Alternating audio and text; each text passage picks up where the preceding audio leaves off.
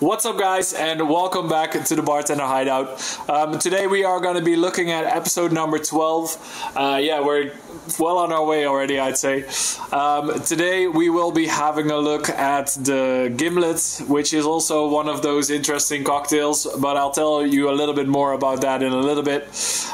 Besides from that, as you guys know, we will be looking at the Drinks International top 50 most popular drinks from 2020, and also, we will be looking at the history first. Afterwards, I'm going to be actually showing you how to make the drink. And afterwards, I will tell you how it tastes and if you should give it a sip yourself. Yeah, but first, let's get into the history. When we're looking at the history for the Gimlet, we have to go back to 1930. That's where the first written mention comes from, and it was written down by Harry Craddock. But as I said in a couple of other videos, this actually goes back to more of the time of when the Dutch and the English and the Spanish naval fleets kind of ruled the oceans. Late 1700s, beginning 1800s.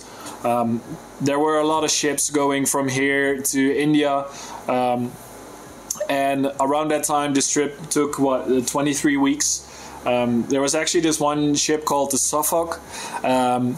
They did a test there, checking out what the effect was of lemons on board, or lemons and limes, if people would get less scurvy. After that trip, they found out that that actually did work, so they made it mandatory that the whole naval fleet, especially in the UK, they started rationing lemons and limes on board to make sure that less people would get scurvy. Yeah, as I said, I've told this story before in some other videos. But this actually, they had this plan to ration across the whole fleet, but it wasn't until actually 1800 where they actually had enough limes and lemons to actually have that available, so they could give all the ships all these lemons. And as we know, the English, they really like overdoing it a little bit with their booze.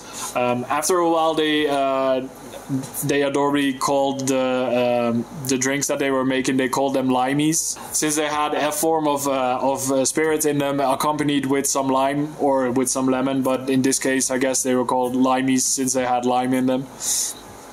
And that is where the real story comes from, in a nutshell. When we look at the name probably comes from a small tool to drill holes in the barrels that they used to use. There is also another story about Rear Admiral Gimlet, Thomas Gimlet to be exact. He administered his medicine together with lime to make it a little bit more easy to swallow for all of his patients, and that is also one of the stories where it might come from. But as so often within the cocktail world, we are not 100% sure where it exactly comes from. But this is a good start. I think I kept you guys long enough already, so let's get to making the Gimlet.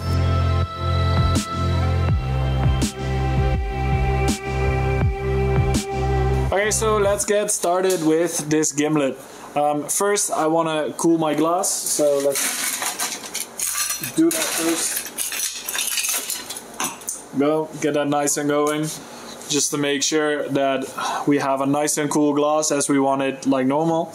Then, apart from that, I'm going to be using our mixing glass. There's actually kind of contradicting ways, because some people say you need to stir this cocktail, some people say you have to shake it. Most likely the common way to do back then was stirring it, and they actually back then they probably didn't even have the ice to stir this cocktail, so they didn't really have a chance to shake as well.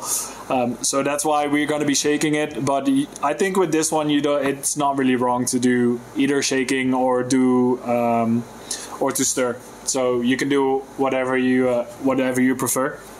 So as a first ingredient, we will be using our Plymouth gin. This is pretty much mandatory, I'd say. This is actually a gin a company from 1793, so this is Definitely this was around in the time that they actually started making these gins, so using a gin from that time, which probably would be used back then as well in the same cocktail, is seems like a good idea to me. So we're gonna start off with using 2 ounces of gin in that one. So let's do 2 ounces. There we go. And then we are gonna go on with our Rose's Lime Cordial. Wait, what the f is that? Rose's Lime Cordial, you say? This is a product from 1867. It was made by Laughlin Rose, of course, and he chose to preserve his lime juice, or any juices, fruit juices for that matter. He ended up preserving them with sugar to make the beautiful product that we have now, and that pairs perfectly with the cocktail that you're going to be drinking. Enjoy! So now you guys know about the Rose's Lime Cordial. Let's start adding it. I'm going to be using 1 ounce to add to our drink. So back in the day, there was a time where they basically just used 50-50. So there's a lot of variations in how sweet you want it, how dry you want it. All depends. It's a little bit like the dry martini. There is a lot of variations in this one as well. So just depending on sweetness, what you prefer, I guess. Yeah, so it's only 2 ingredients, so we're just gonna start adding some ice and then stir.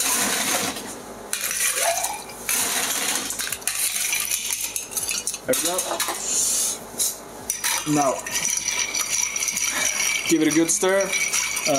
As usual, we wanna just make sure that it's nice and cool, a little diluted. Yeah, I think that's the main thing. If you don't have Rose's Lime Cordial, just make sure, or you can also just use sugar syrup with lime juice. It's obviously not exactly the same, but it's a good substitute for not having the Rose's lime juice. So yeah, that's also definitely an option. Okay, so let's see how far we are here. Yeah, maybe a little bit more.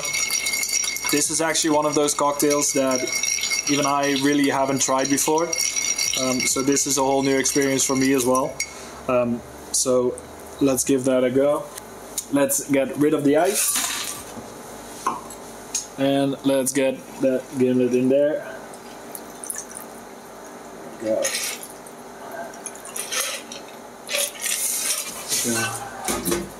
And then as a garnish, as so often, I'd like to use the dehydrated lime, just since it looks nice and I can store it a little bit longer. And apart from that, there we go, guys. That's your gimlet. And then I guess for the most important part, let's taste this one.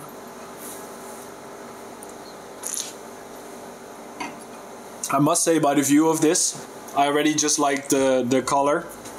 It's not a really common color to get in most cocktails. Mostly they're less translucent, or less clear at least. It isn't as sweet as you would think. I can definitely see when you start adding 50-50, the sweetness is gonna overpower, which at that time probably wasn't really a problem because they wanted the sweetness to overpower.